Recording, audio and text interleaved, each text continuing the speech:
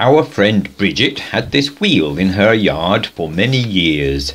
When I offered to buy it for my steam engine project, she gave it to me, on condition that I don't break it and I put it back to work. Thanks, Bridget.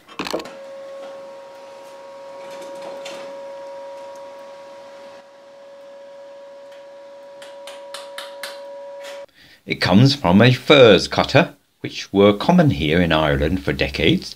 They were also called chaff cutters, but I don't know why, because you couldn't actually cut chaff with them. They cut furze, or gorse, into small pieces for animal food. Gorse is good eating, but very prickly, and it has gone out of fashion as animal food here for at least 50 years, and we don't know anyone who uses one of these machines anymore.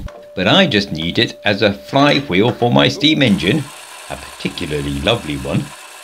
Lee helped me get a new bearing on one side of the shaft. Lots of careful grinding involved, because the shaft was a touch too fat.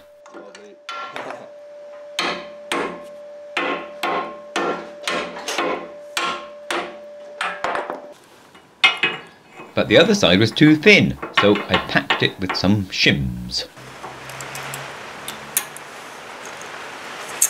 The rest of the mechanism and the original cast iron stand has long since disappeared, and I wanted to make a stand that would sort of match.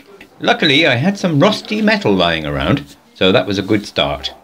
I cut out a pair of gusset plates and made a simple frame with flared legs.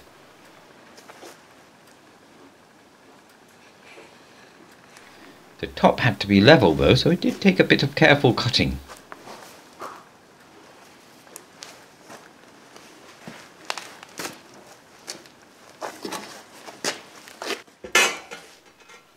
Now, there's a long way to go before this is part of any kind of an engine, but as soon as I put the wheel on the bearings and gave it a spin, I was just so entranced by the shape and the movement that I thought you might like to see it too, just as it is, without any extras.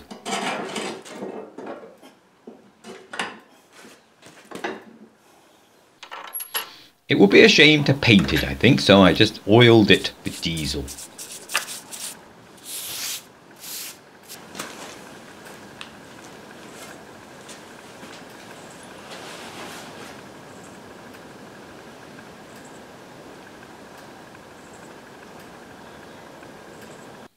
A 130 years ago, someone took the trouble to design something so elegant, and someone else with huge skill made a pattern for it out of pieces of wood, and then others cast it from white hot molten iron, and now, all these years later, it's in my workshop, quietly spinning round and round.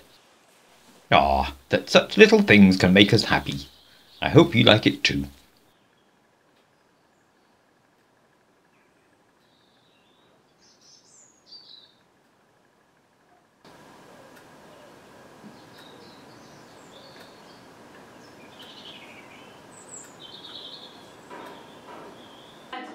Leaning against the wall and Dolly's